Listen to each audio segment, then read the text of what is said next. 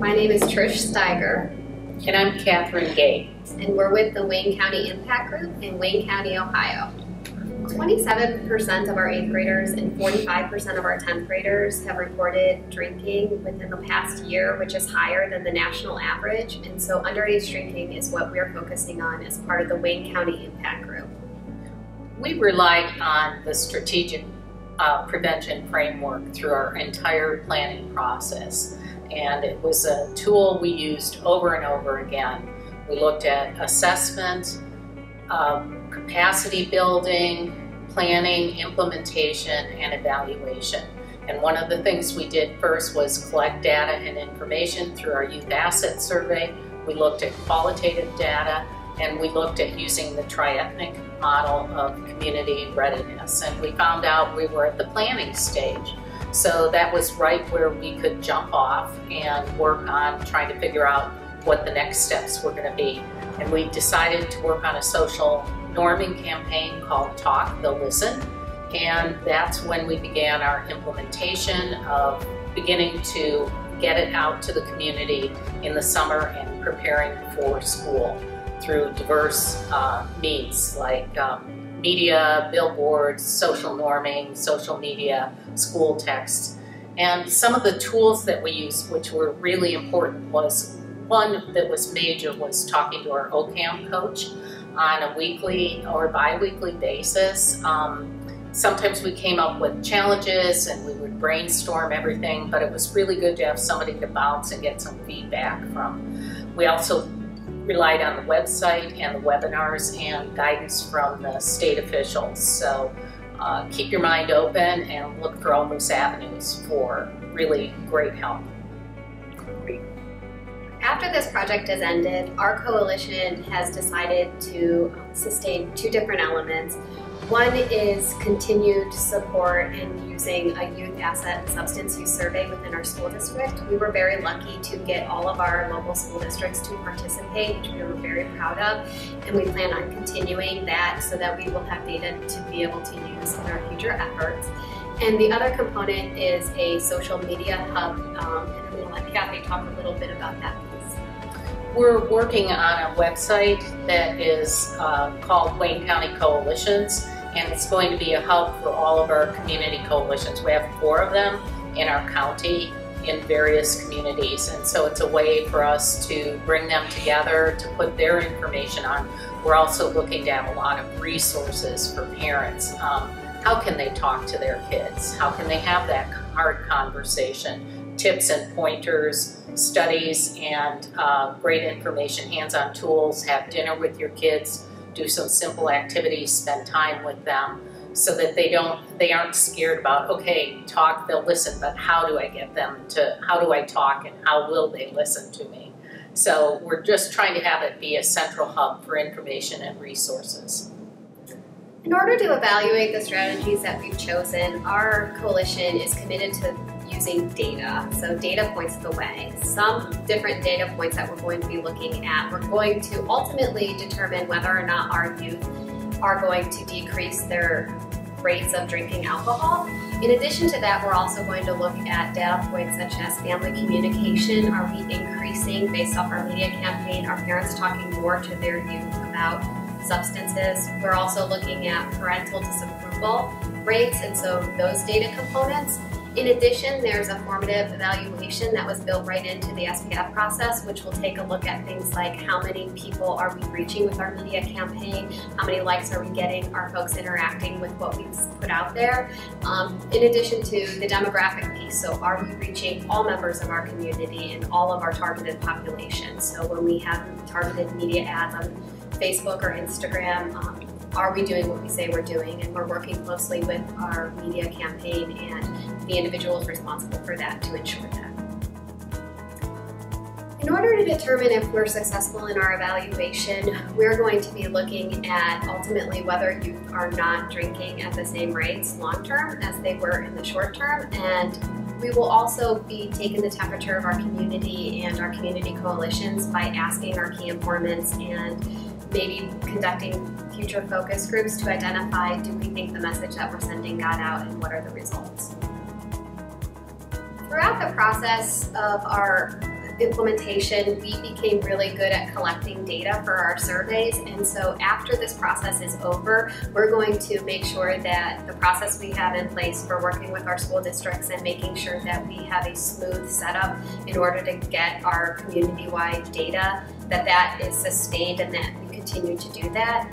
In addition, we're going to continue our efforts with the media campaign to make sure that we are continuing our efforts in a way that makes sense for our community.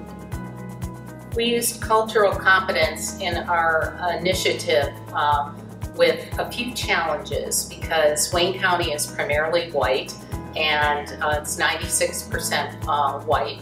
And so we wanted to make sure, first of all, that we had people on our coalition who were representative of our community in all facets. So we had as diverse a population as we could get, and then we reached out to various diverse groups in trying to get information about how would they feel that they would be better included. This was some of the information we got from our focus groups, and we tried to implement some other campaigns so that it wasn't just a middle class campaign. We were looking at all socioeconomic groups and realizing that some people didn't have internet access. So we're going to send information out via the schools, texts and blasts to all parents.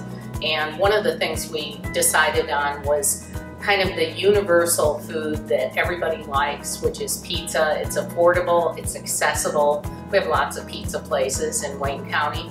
And so we decided to put flyers and information on pizza boxes so it could be readily accessible.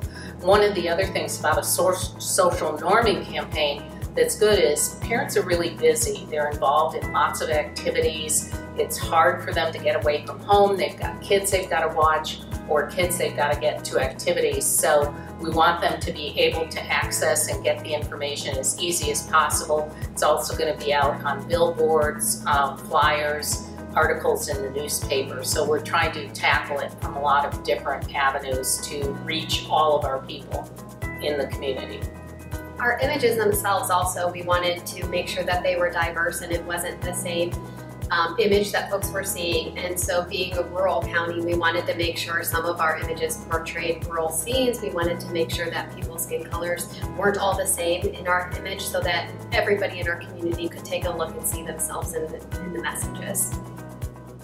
I think within our community, the component of the SPF that required the most attention to cultural competence was the planning stage.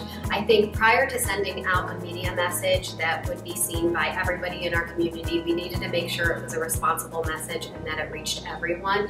And so lots of conversations around that topic were had to make sure that we were inclusive and that the message itself really represented our community.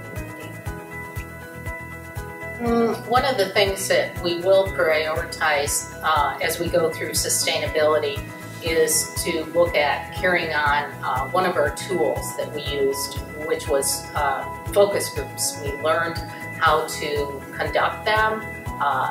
We had a template for interview questions, how to get the focus groups together, everything from equipment to working with somebody who could transcribe information for us and how to assess the information. And so that's a really important tool that we're going to sustain over the long haul. Our coalition thought it was important to sustain focus groups because we had been really good at collecting quantitative data historically. We had been using survey data for a very long time, and we've been less comfortable, I think, with focus groups.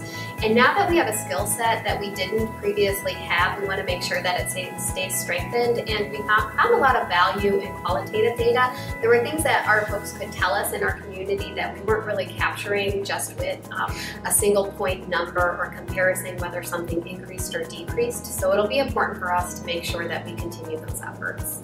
We've also used the tool with some other people in our community. Our fiscal agent has asked to use the focus group concept. We helped conduct some of those.